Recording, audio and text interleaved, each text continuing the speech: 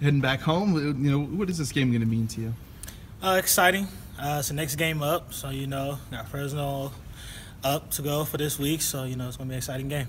The coaches have talked a lot about kind of your ability to bounce back, especially in that Colorado State game. What was that game like for you? Just going out there to play. It was a special game, especially going against a guy like Michael.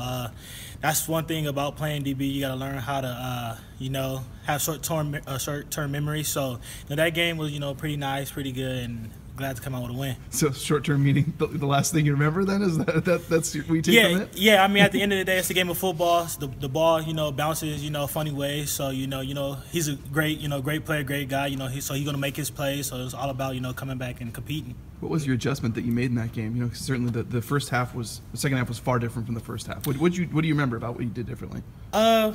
Pretty much just, staying in it, playing more physical, I feel like. Then again, you came out, trying to field away. But, then again, with a guy like that, you just got to trust your technique and your preparation. So, same thing coming out second half. I just told myself, trust it, just go out there and keep doing what you was doing. Is that kind of like life as a DB too? Because when they see him making the catches, everyone looks, goes, "Oh, there's 14 getting burned again" or something. I mean, is that kind of just how it goes? Sometimes your spotlight's on you. Yeah, at the end of the day, we're the last line of defense. So playing DB, every DB can relate to it. You get beat, everybody sees it, but then again, you got to make your plays when it's time to make the plays. So short-term memory is a big thing. Well, I mean, that kind of challenge though, being one-on-one sometimes with guys and having that. I mean, is that something you kind of embrace? That's always good, especially playing DB. You look for those challenges at points. When those challenges come up, it's all about preparation. Tyler, what was it like growing up in Fresno, man? It was tough. Growing up, a lot of guys, in that area, lost a lot of friends and things like that. But, Fresno, it is a good city, a beautiful city at that. When you say, I don't know if you go a little further than that, when you say lost a lot of friends, what do you mean by that? Growing up in Fresno, everybody knows, it's a lot of gang-related things back at home and stuff like that. So, I lost a couple, friends, football players, teammates, things like that in the high school, especially at a young age.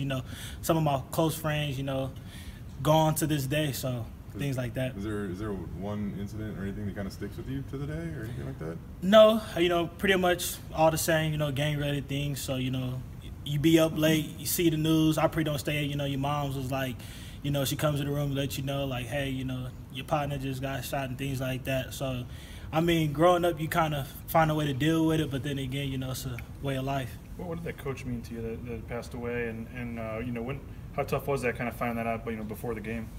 It hit me hard. Tone was a guy, who's always been around before I was even born. More so family, goes way, way back. So, hearing the news from my pops before the game was devastating.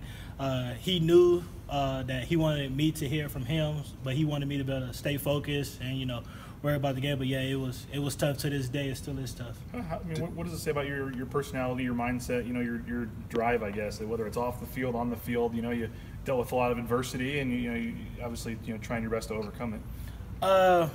Just the way, you grow up. I have, both parents in the home, both loving parents at that. So, you learn from them and, they teach you different things and, just growing up and seeing certain stuff, you kind of grow from it, I can say. So, handling something like that really is difficult, but at the same time, it's life. Now I know he's in a better place. Did it affect you during the game at all? I mean, is that something that goes in your mind? when you start the game, and you only heard about it before you started playing Saturday. So, not at all, not at all. The game was the game. When that that news came through, it hit. But then again, I was more so focused and worried about the game, and I kind of let that just carry on when I talked back with the family. Will it be? How thankful are you to kind of be in the position you're in now? Having escaped some of those scenarios growing up, and then. How cool will it be to go back home and be a kid that's succeeding?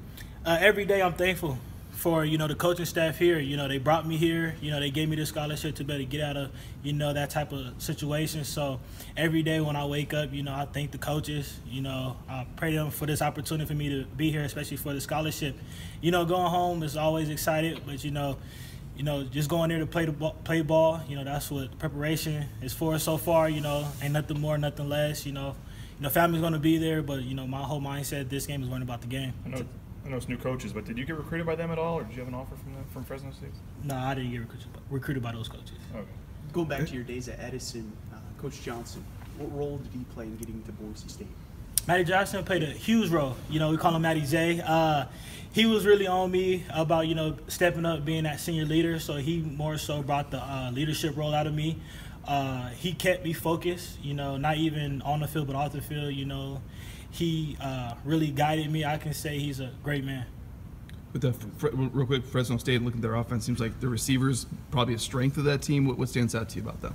Same thing, you know, just going to watch him on them. You know, better get the preparation going. But, you know, them guys on the side of the ball, they make plays. You know, all 3 of those receivers, all 4 of them, even the quarterback, you know, they got some nice guys over there. You ever been to